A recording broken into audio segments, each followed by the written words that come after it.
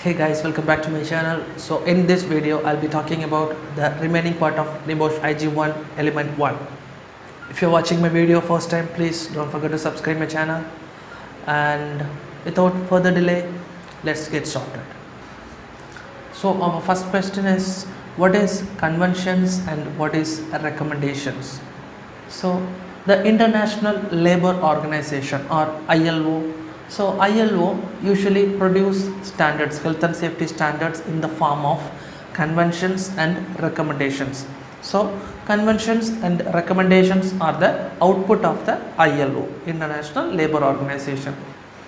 For example, if India is a member of ILO, then India will be setting the health and safety standards as per the conventions and recommendations. India can use this document. For example, India will be using this document as a reference, right? So this is called conventions and recommendations. So we will be discussing these conventions and recommendations in the upcoming questions. Okay. So moving on to the next question.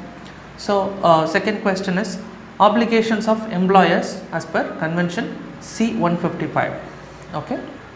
So the obligations of employer is to ensure that workplace, machinery, equipment and process under their control are safe and without risk to health. And second point is to ensure that the chemical, physical, biological substances and agents under their control are without risk to health. And to provide adequate protective clothing and protective equipment to prevent risk of accident or adverse effects on health. Okay. So these are all the basic obligations of employer as per convention 155.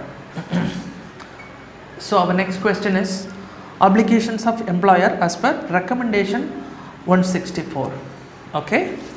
Obligations of employer as per recommendation 164 is provide workplaces and work equipment and use work methods which are safe and pose no risk to health.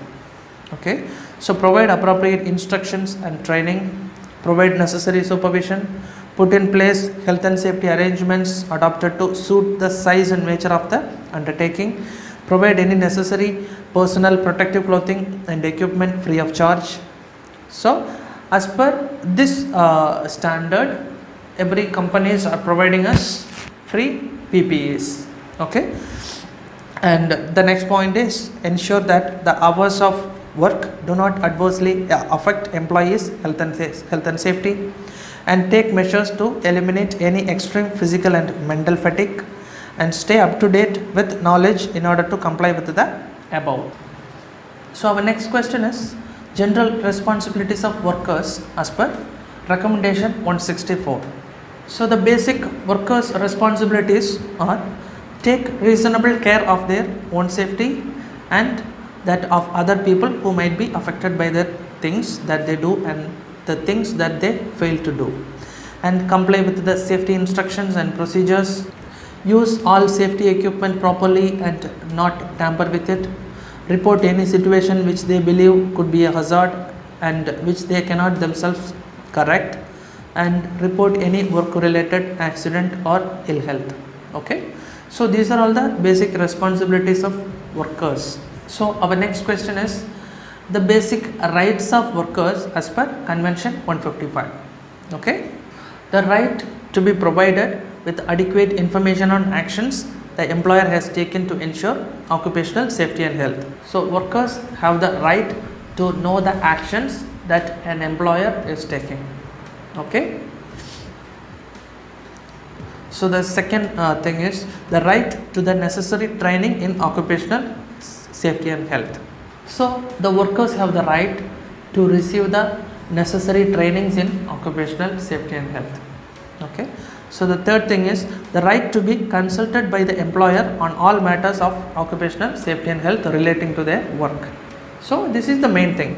So the workers have the right to say anything to their employers about their work related activities or something related to their health and safety, right? So the last thing is the right to leave a workplace which the worker has reason to think presents an imminent and serious danger to their life or health, and not be compelled to return until it's safe. So if you found this video useful, please don't forget to give a thumbs up, and if you have any doubts, if you have any queries, please tell me that in comment section. So if you want NEBOSH IGC new syllabus textbook soft copy, please comment your email address in the comment section. If you are watching my video first time, please don't forget to subscribe my channel, and thank you so much for watching this video.